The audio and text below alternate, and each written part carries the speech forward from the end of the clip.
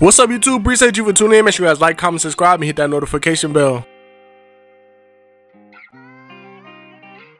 Now, before we get into the videos, always I want to say I appreciate everybody with that like button. It really helps my videos get recommended. Now, today's video we got YB. So if you just seen my previous video, I basically explained, how the case ended up happening and why he still got a case after they end up finding, evidence the wrong way, and then they end up, throwing out the evidence. But now the feds are trying to appeal it. So that's what this court case is. So if the judge end up agreeing that the unlawful search with the evidence that they had, that they should, bring it back, then that means they got a case again. But if not, and he just agree with, they originally said and throw out the evidence, then that means he good to go. So I ended up posting a video yesterday about YB's court date, and it was supposed to be today. So a lot of people were sitting around waiting for the news update, and I was waiting too. I didn't see anything until something ended up popping up, basically, showing a document of, his case, and it was saying the dates, and it said March 8th at 9 o'clock.